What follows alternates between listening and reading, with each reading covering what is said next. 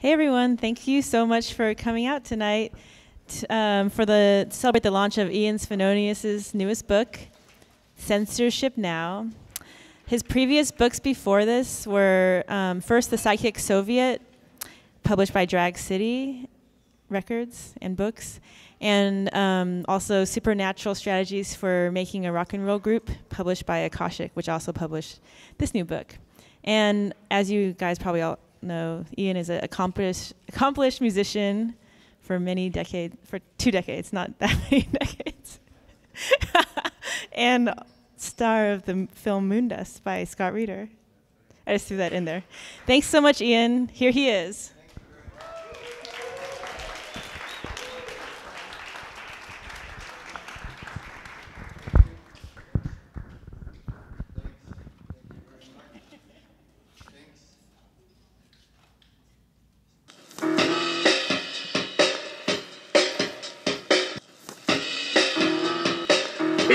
The trial of the century.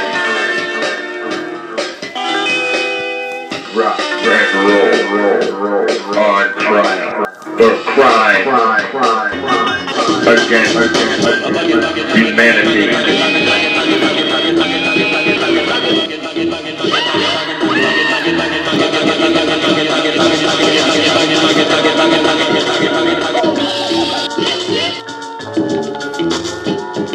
Order in the court. Here comes the judge.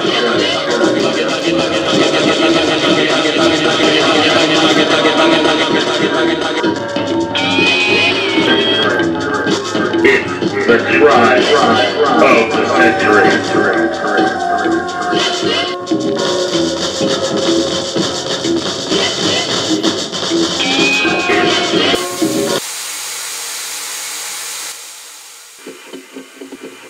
Welcome to the trial of the century, where we, the abused, the misused, the orally assaulted citizens of the world, put rock and roll on the dock for crimes against humanity. Who are we? We are the rock and roll workforce, but in a fit of self-examination, we have decided our employer and mentor is a serial abuser who must be put on trial for their misdeeds. Rock and roll must be held accountable. The world screams for blood. Let justice reign. Just as the political revolutionary derides the comforts of nationalism and the status quo, and instead gambles on the mysteries of a restructured society, appending their own state to create something altogether new, so are we, the rock and rollers of the earth, fearless in our condemnation and prosecution of our inherited expression, ideology, culture, life.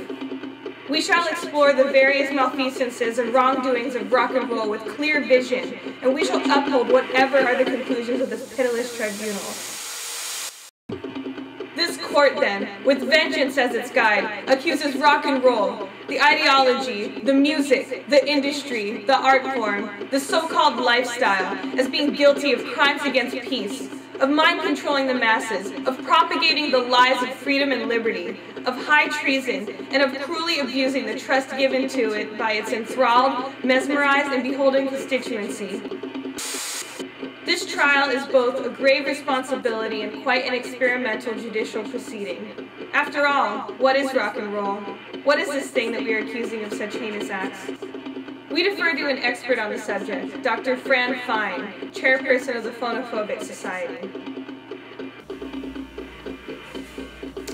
Rock and roll is a music form or sound, yes, but it is also a vague and insidious ideology which seeks to impress itself into the very DNA of the minds, souls, and societies it infiltrates. It is a music that drives its listeners to insanity and antisocial behavior, in which co-ops and exploits insanity for its own uses. It is a form which, exported around the world, serves as a soft weapon for the ruling clique to propagate a capitalist ideology and all its loathsome tenets: liberalism and individualism, selfishness, so-called liberty, anti-intellectualism, and, perhaps most destructive of all, coolness, aka the blasé attitude which displays contempt for compassion, caring, community, as well as both intellectual and emotional engagement. Rock and roll is intolerant. It demolishes all other culture than itself, By being almost entirely undefined, it can successfully integrate local forms and pervert them for its own uses, thereby destroying all difference in the world and making new markets easier to incorporate and control under a single hegemon. It enjoys a detached relationship to suffering and insanity, whereby these forms are utilized as stage pantomime, appreciating actual experience, suffering, and tears. Thank you, Dr. Fine. Where's the evidence for such crime? The evidence of guilt, total and cold-blooded, is in the grooves of the records themselves, on the airwaves, confessed, even bragged about at high volume by the notes, songs, tunes, and images of the performers. Let's take a look. All the evidence we need to prosecute this case has been represented in the music contained on these record albums and in the statements made by rock and roll's authors, the slackers and drug abusers of the last 50 years, who have brought civilization to the precipice of ruin with their ideology of selfishness and individualism. Indeed, rock and roll is a neo-satanic form which worships not only pleasure and immediate gratification, but idolatry, personal gain, and is, in its use by the ruling clique, a Trojan horse, a delivery system for imperialism and capitalism. The evidence. Listen.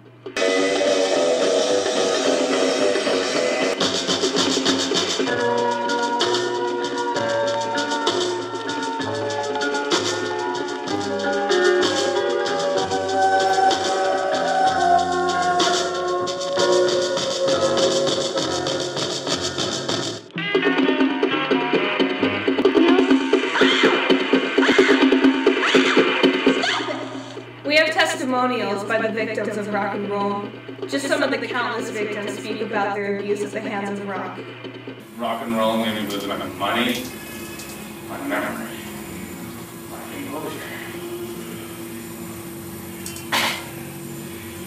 It was as destructive as any force I had witnessed. I would scream, contort my body, heave myself about. Sometimes I would blast the music at extreme amplification without regard for my health or those around me. It led me to wear strange things on my person. I didn't realize my love for rock and roll was merely the enforcement of individualist ideology, elitism, sociopathy, and consumerism.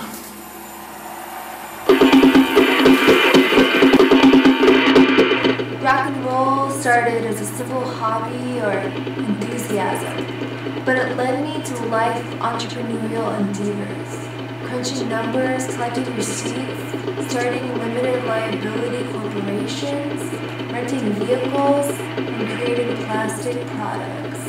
I began to spend most of my time in a solipsistic bubble on the internet, using social media to promote myself and my group's so-called mission. We thought we were making music, but we were actually just rehabilitating the invasions of foreign countries and promoting nationalism required to explain military expansionism. You know, I'll tell you, I said this to a guy last week. I was in Nova Scotia, and I was talking to a guy backstage, and I told him this is the breakdown.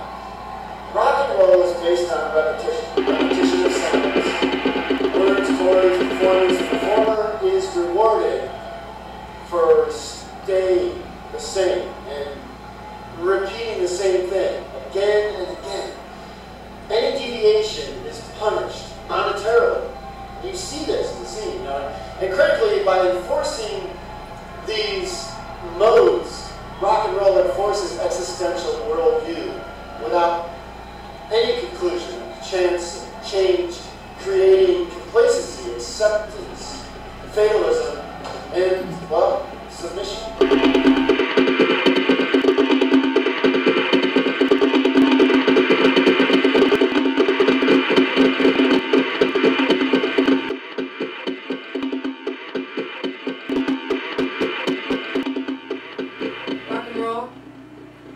Dirty business. I typically stuff people into a room filled over capacity, or they're forced to stare at a shabby proscenium. People buy unlikely characters and making garbled noises and making strange gestures. This form is used to enforce the consumer-producer relationship. Obediency, complacency, and the idea that expression and emotion is something to be experienced as a simulation in exchange for money, and not directed in regular life.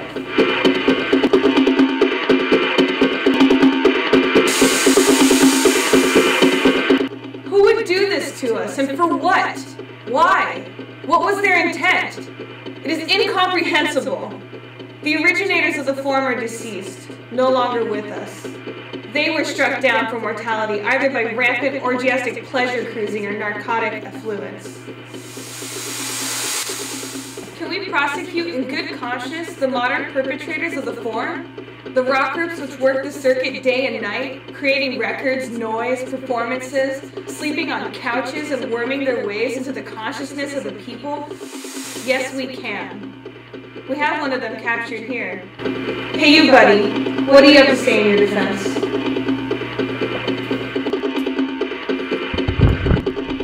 Well, thank you very much.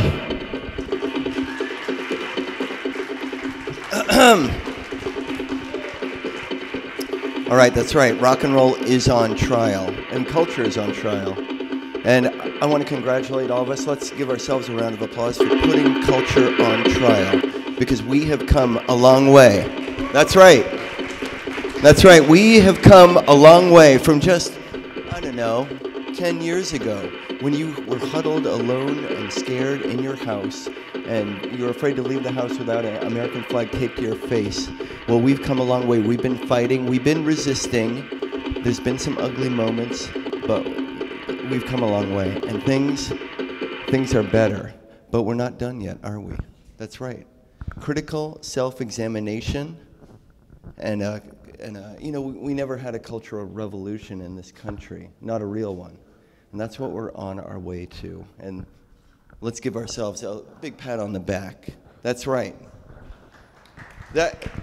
Now this book is just a little part. It's just a shred. It's just a shred of this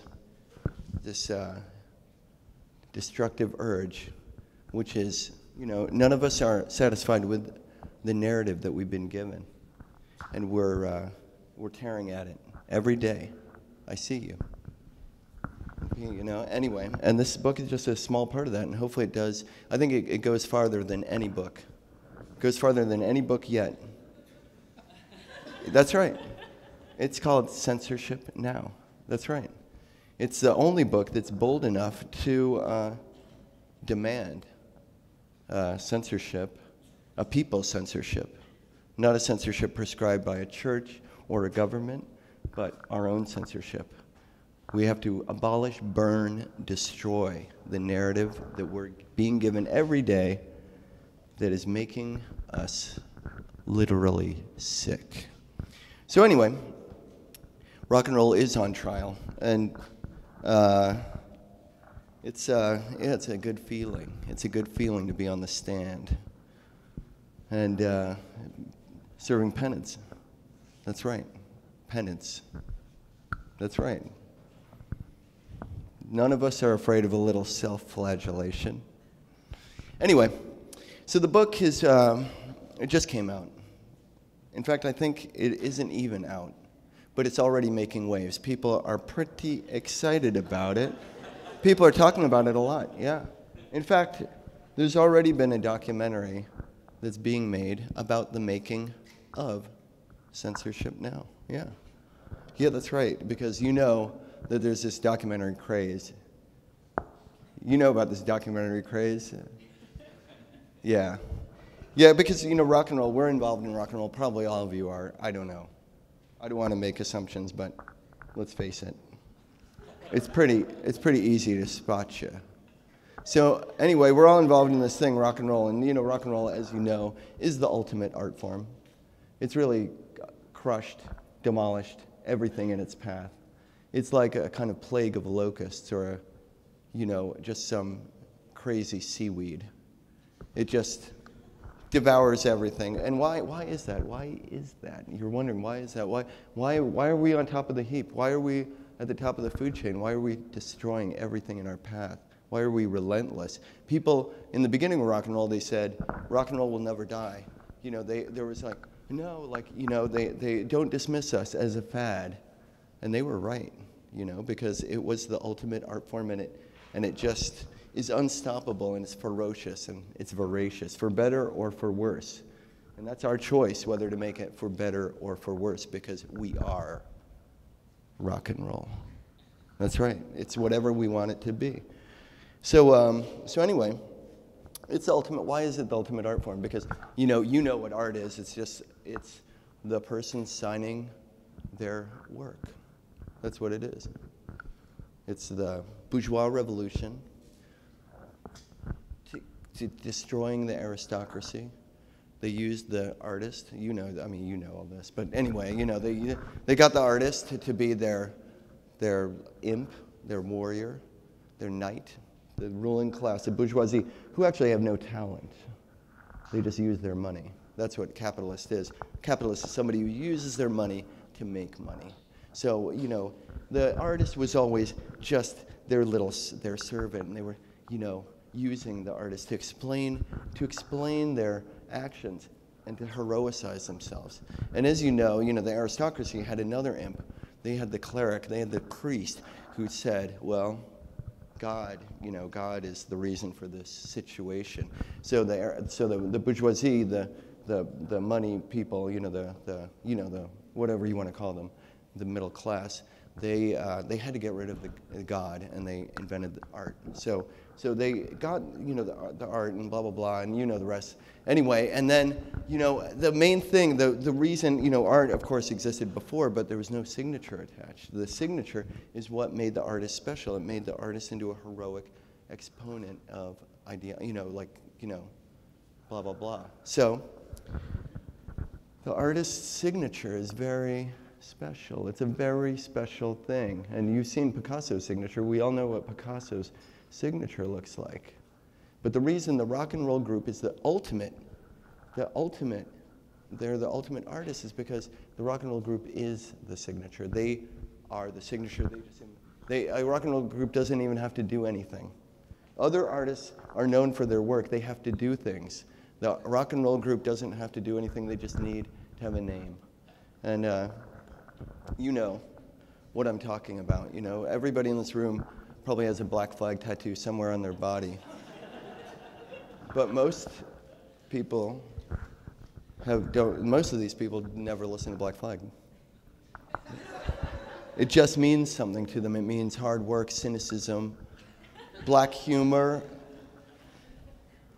It means, you know what it means. It means Black Flag. It's an ideology, it's a cult. It has very little to do with the records. The Grateful Dead, the Dancing Bear, the Steal Your Face. Steal Your Face. It doesn't mean you listen to the Grateful Dead. It means you're a grubby sensualist who hates pretense and you hate authority.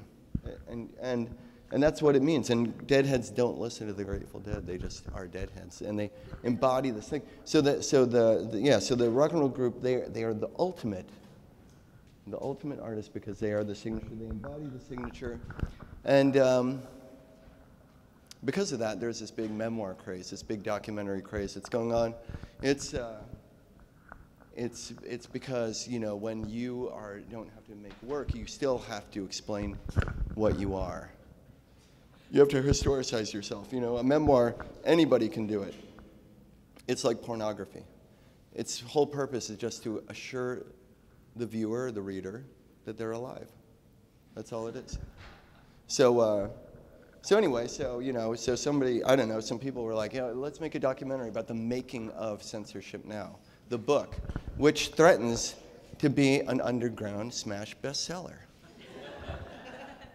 Why? Because it's so radical. It goes farther than anybody in this in our collective hatred for the narrative that we've been, that You know what I'm saying. So anyway, so these people were like, oh yeah, let's make a documentary on the making of Censorship Now. I was like, well, it seems like everybody's doing it. I haven't seen I actually have a trailer for it. I think they're using it to make a Kickstarter. I haven't actually seen it, but if you guys want to watch it with me, do you guys want to watch it?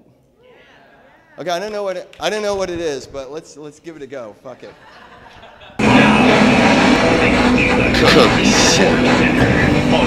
The making of Censorship Now. Censorship. Turn the stuff on the radio off.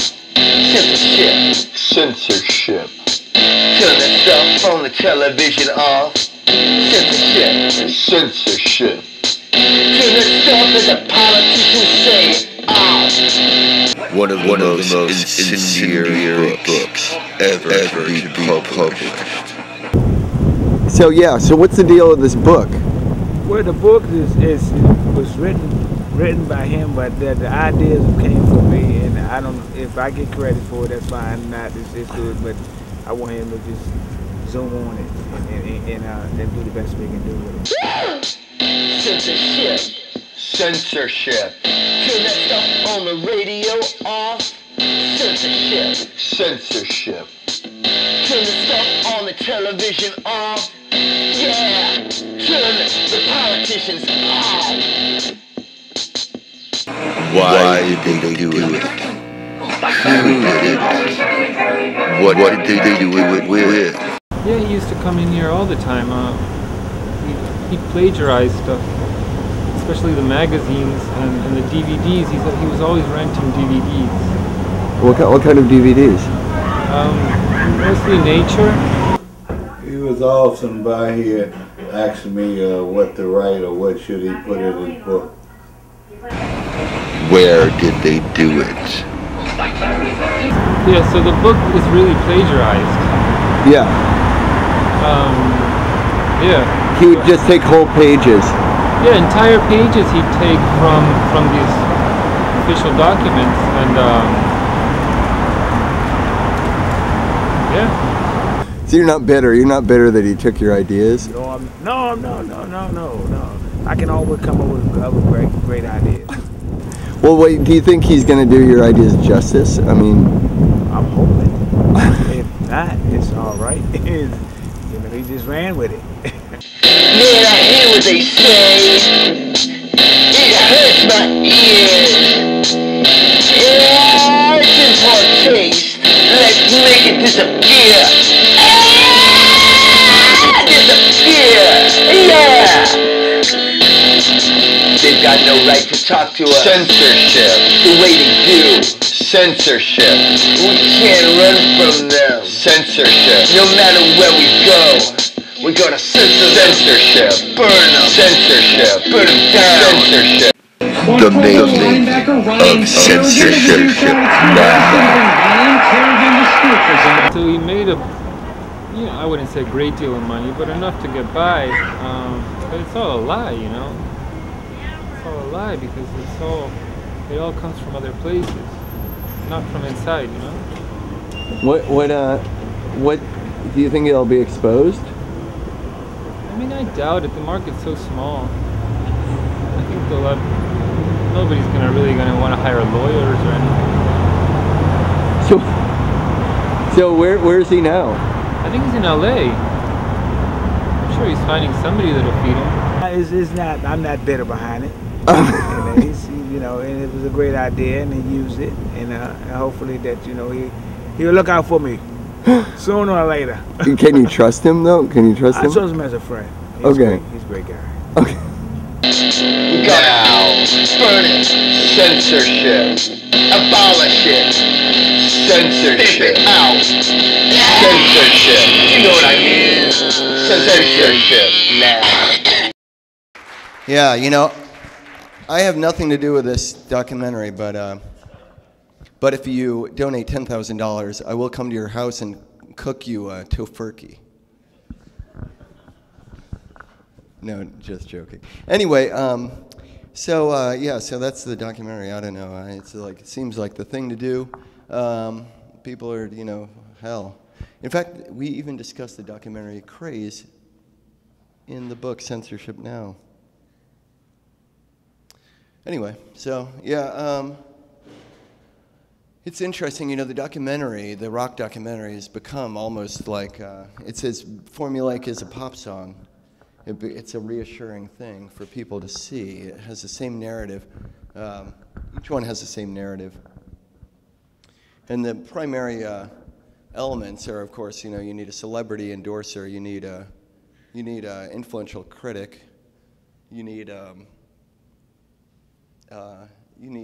friend or some kind of inside type character, and then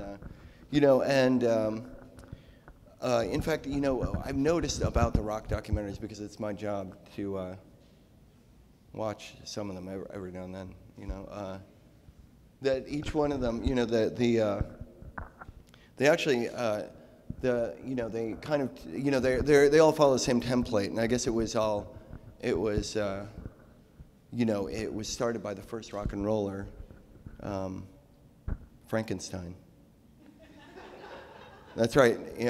When Mary Shelley, wrote Frankenstein, it was, she really started something. And people, it's sort of, that it's just everybody has to sort of follow suit in some kind of way. They can push against the restraints of this format, but ultimately, they're just gonna, it's always, creation, then resentment of the martinet, kind of a bad thing happens, and then some kind of metaphysical triumph, a uplifting story at the end. So anyway, since documentaries are so important to the rock and roll form, I thought that maybe we should do a workshop here today. Before I'm going to sign some books. But if you want to buy a book, I will sign it. And I actually made a special stamp for the afternoon, because you came here after Halloween, and I know it was difficult because you were removing all that makeup. But anyway, so as a reward, I made a special stamp. And but in any case, before we did that, before we get down to brass tacks, I thought we should do a little workshop, because I wanted you to come away with something besides just some egotistical self-aggrandizing up here. I wanted to also give something to you. Because ultimately you're going to make a documentary about yourself, but to get your documentary made, you're also going to have to be in other people's documentaries. So maybe I thought maybe we should do a little practice run or something. Like making a documentary, and and it's like, are you guys interested in trying something like that? Yeah. Really? Excellent. Well, in that case, we're going to need some volunteers, some kind of we're going to need some people to, I guess I've never been to a workshop, but I guess people get involved, right? Who would like to be involved with this thing? Oh, excellent. You too. Let them out.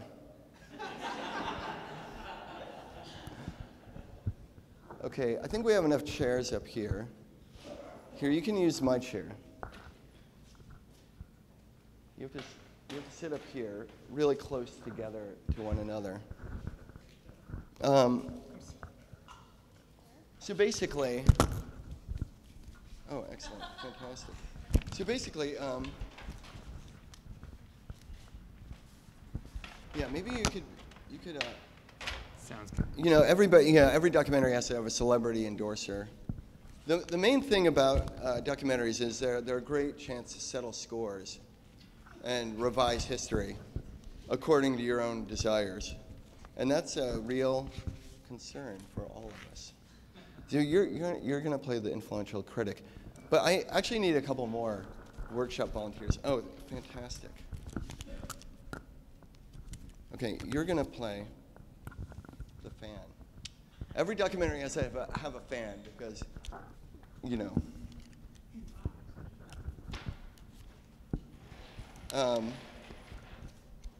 Okay, what about, you know, every documentary also needs a friend. Oh, yeah. Would you play the friend? That would be fantastic. Thanks. Because a friend is somebody, they're on the ground and they kind of have a special insight. But, you know, the significant other is a big catch, and a lot of documentaries don't get the significant other because of some, I don't know, contractual dispute or something. But this one, we're gonna. So, would somebody like to be the significant other? Oh, fantastic! Thank you very much. Okay, excellent. Thank you. All right, and then we need. There's a very then there's a manager character, like a manager, kind of a a manager. The manager kind of, you know, because probably the subject is, you know, because of rock and roll, they're kind of not very well spoken. So the manager is kind of a mouthpiece or something. Phil, would you like? Oh, fantastic. This will be very fast. I know this seems like a big production, but it's going to be really quick. Oh, fantastic. Would you mind sitting over here, though? You guys should be really... Let's get tight. This is, you know, like every film, you know how it is when you're in a film and you become like a little family for that little month out in Indonesia. And then it's over and you never speak to those people ever again. Okay, and now I have one more character that needs to be, now you only have one line, but it's really important. So would somebody mind doing that? What about you, Laura? That's cool. John? Oh, fantastic, thank you. Here, I'm going to bring a chair over, so. Fantastic. So I'm going to pass the microphone around. So you're the studio engineer. Okay, excellent. Okay, can we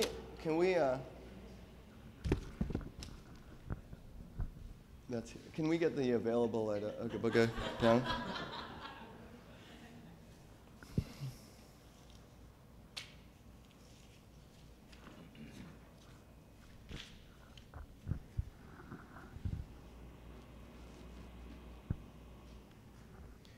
Thanks to Alex for this slide projector. All right.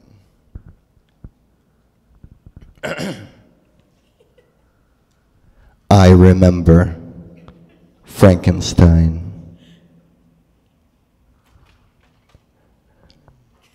The story of the Frankenstein monster.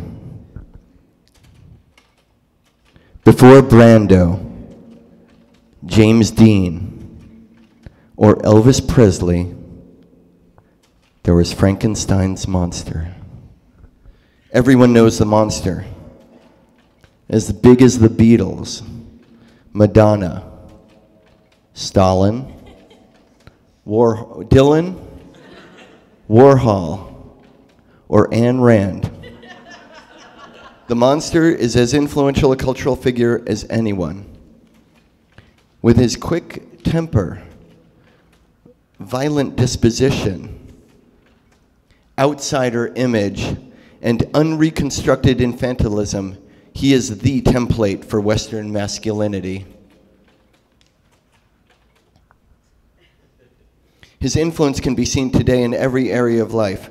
He was a precursor to genetic engineering and the transformative surgeries which are so commonplace today, and yet few know his real story. Born from a laboratory experiment, the Frankenstein was comprised of stolen limbs from a graveyard, which were sewn together by a cunning doctor named Victor Frankenstein.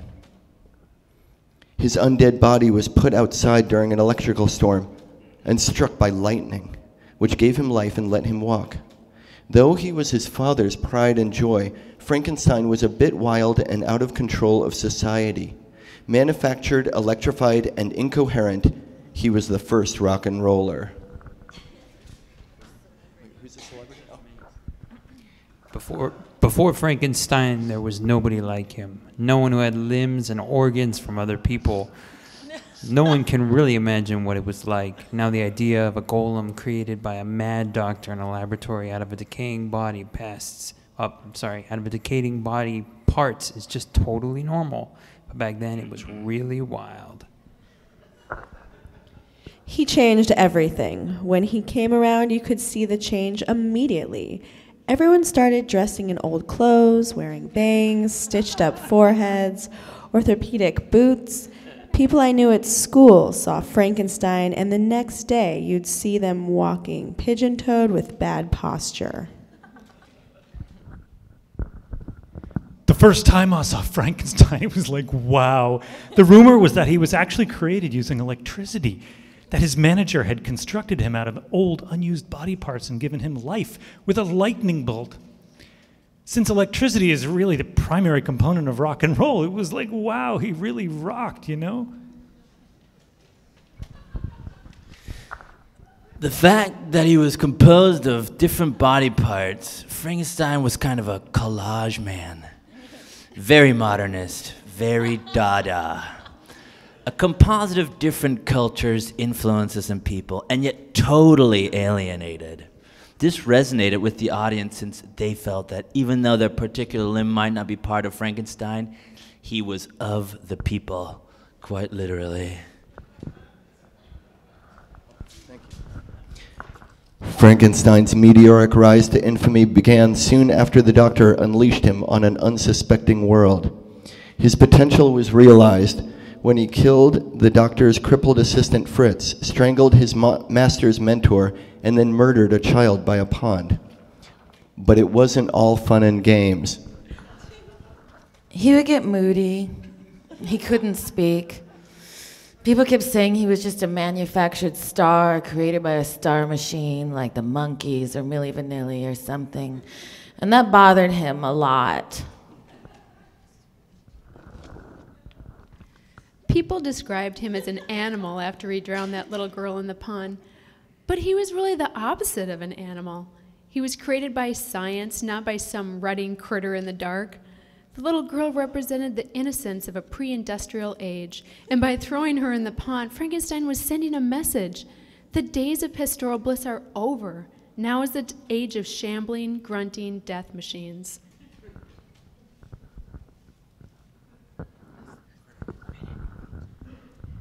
You have to understand. Frankenstein came around as a rebuttal to Romanticism. The Romantics, Percy Shelley and Lord Byron, have been reveling in the natural world and man's heroic spirit as part of it. But then Mary Shelley's Frankenstein was born, which laid waste to their entire movement. Frankenstein could be said to be the godfather of heavy metal, science fiction, drone warfare, condominiums, and even personal computers themselves. Frankenstein represented a new breed of monster, really. The collusion of science and technology and the new capitalist class image of themselves as gods. Inventors, not just of machines, but of life itself. The old monsters, the ghosts, vampires, and werewolves were manifestation of the workers' hatred of the feudal gentry. They were tied up in proletarian superstitions and paranoia. But the Frankenstein represented a new paradigm, the workers' hatred of the industrial capitalist and his machines. Everyone hated us. We were against the grain. People weren't ready for us. They hunted us with pitchforks, they burned us with torches, chased us onto a boat where we floated into oblivion, just because they were scared that this sewn-up assemblage of cadavers created by a megalomaniac scientist was going to eat them or turn them into hamburger.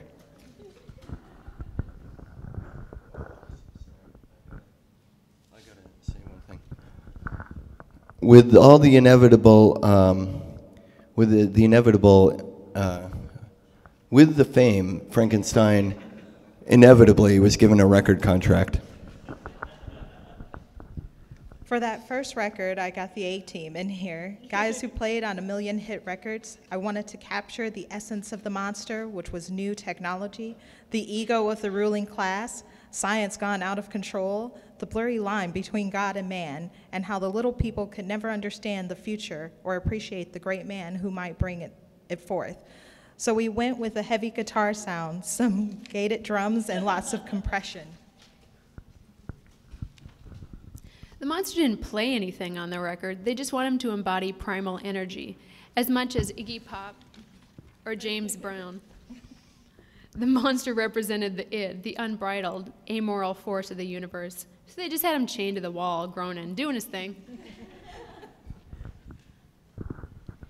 In a lot of ways, Frankenstein predicted the issues the industry had with sampling later on. Like, who gets credit for what? I mean, Frankenstein was a lot like a sampled man created out of discarded parts. Frankenstein's career was cut unfairly short when an angry mob cornered him in an old mill and burned him alive. The mob cornered him in an old mill. The mill was a symbol of the pre-industrial ingenuity. It was the mob's symbolic but completely futile refutation of the industrialization that was being forced upon them. That changed them from human beings into factory cogs, human gristle. When he got burned up in the windmill, the record really took off. Everyone who torched the building wanted a little memento, and it became like a legend, a real collector's item. His legacy is hard to overestimate. The creation of the star by a visionary producer, the star's resentment of the controlling martinet, the public's horrified fascination, which culminated in them murdering him, the subsequent codification of the monster into a kind of outlaw sex symbol. This pattern is repeated again and again with pop groups like the Monkees, NSYNC, the Fat Boys, the Beatles, the Rolling Stones, etc. Yeah, as time went on, Frankenstein wasn't just a dead star, but a real icon. You see teenagers now grunting, walking with bad posture, wearing baggy clothes. That's all Frankenstein. And those stupid kids don't even know it. He really brought a lot of self-respect to all the other monsters out there, even those who weren't created in a lab like him. In a sense, though, all of us monsters are created by humans. They need us to rehabilitate their own despicable behavior. Frankenstein was the first gadget. He foretold the age of electrical dependency. People laughed at Frankenstein because he was dependent on electricity. Now everyone is plugged into the wall, whether it's with their cell phone or their computer. Once people's tempers cooled down, Frankenstein started being seen in a more sympathetic light. Instead of being the cutting edge of the trauma and terror of capitalist exploitation and scientific overreach, he became a symbol of its quaint beginnings, and people wanted him back on stage, back in the studio. As opposed to all the other dead rockers, Frankenstein had started out dead anyway. We figured reconstituting his burned up flesh wouldn't be inauthentic, not that much different than his initial career. So we found the old doctor's blueprints and juiced him up again. And he's more popular than ever. We're doing the Hopscotch Festival, Pitchfork, Coachella, and Roskilde this year. Then a stint in Australia after wrapping up some West Coast dates. Has he changed? Well, yeah, but after all that, who wouldn't? There's the limos, the autographs, the drugs, the late night hotel parties. All that travel can really burn you out. But deep down, he's still just my Frankenstein. Thank you very much.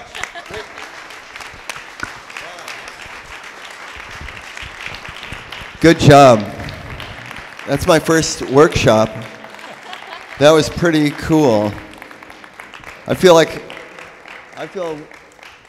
way more prepared for my next interview for a documentary. That was Thanks a lot. Oh, man. Anyway, so you'll be able to rent that on Netflix, and yeah, you were there. Anyway, so thanks a lot for coming to this book signing, and you know, I'm actually I'm going to appear at the Billy Wilder Theater on Wednesday, and I'm going to have a whole other presentation. So if you want to come to that, it's at 7 o'clock and it's free. But in the meantime, does anybody have any questions before I sign some books? Does anybody have any questions? Come on. No, you don't have to have any questions. If you don't have any, you know, I think I explained myself pretty fucking well. No, what's next? Nothing. Yeah, nothing. Just censorship now. I'm probably gonna retire on it. Because it is it really is time for this book. Hey. You know, I envy that child because they're being born into a world where censorship now exists. So anyway, I want to thank Wendy and Laura Owens and everybody here at the Ooga Booga and 3556, Ethan and Anthony, whose birthday it is, and Sophia, and but once again, I'm not saying you can't answer a question. I just want to get that stuff out of the way.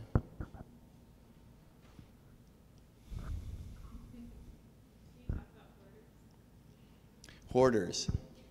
Well, there's a spirited defense of hoarders in the book.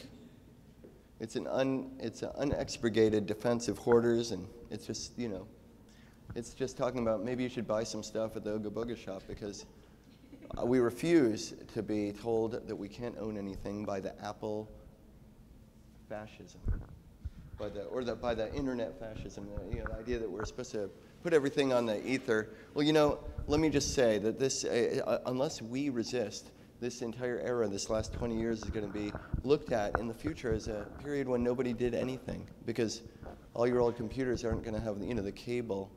There's not going to be, you know, the operating system's going to be out of date. All those photographs are gone forever. All that music's gone forever. All those movies are gone forever. All that writing is gone forever. And the correspondence. There's not going to be any book of, you know, like the Civil War letters or the you know, the letters from, you know, I don't know, somebody. Well, it's all going to be gone, and this is going to be seen as some kind of dark age. There will be theories about what happened, unless we resist and we get some books from the Ooga Booga shop and put them in a safe space. So that's my answer.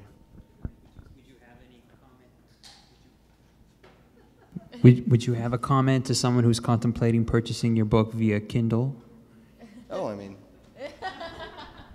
different strokes for different folks. But, you know, I mean, you know, the idea of the book, I mean, the book was made really for people who maybe don't read very much. So a lot of thought was put into, you know, there's some collages in here, and there's like, you know, it's not, and also it's, you know, it's bad for your eyes to look at those screens.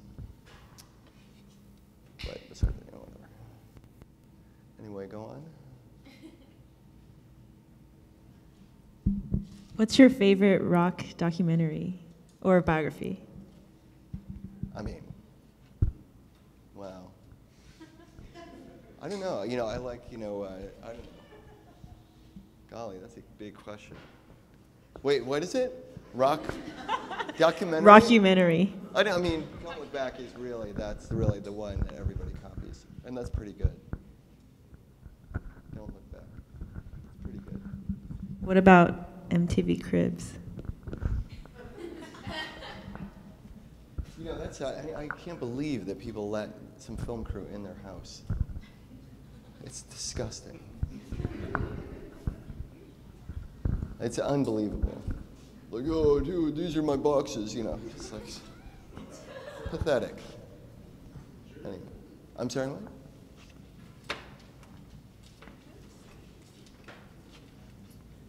I'm sorry. Somebody left. The producer of Cribs. All right.